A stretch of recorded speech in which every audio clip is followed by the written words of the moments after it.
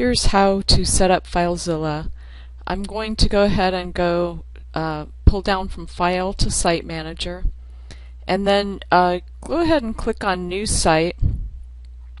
And then when you do, you're going to put in the host name, and then you'll put in your username and password. And your username will be first dot last, and it might have some numbers at the end. In the Advanced tab, what you can do is just click Browse to go and find wherever your 211 website is, and then just select that.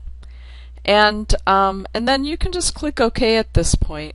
Now, if you have some trouble connecting, you can go to these transfer settings and try either active or passive.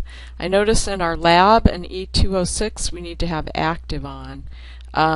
It should work if you're at home without having to set these, but for some reason our lab doesn't work. So I'm going to go ahead and go back to General here, and then I can click Connect.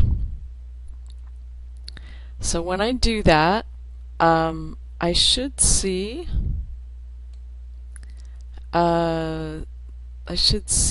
let's see, oh, there we go. Sorry, it was kind of scrunched up there.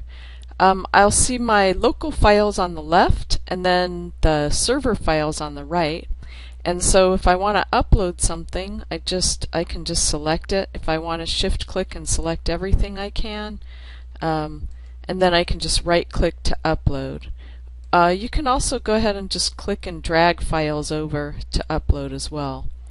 And notice that I'm not uploading the 211 website folder, I'm just uploading what's in it.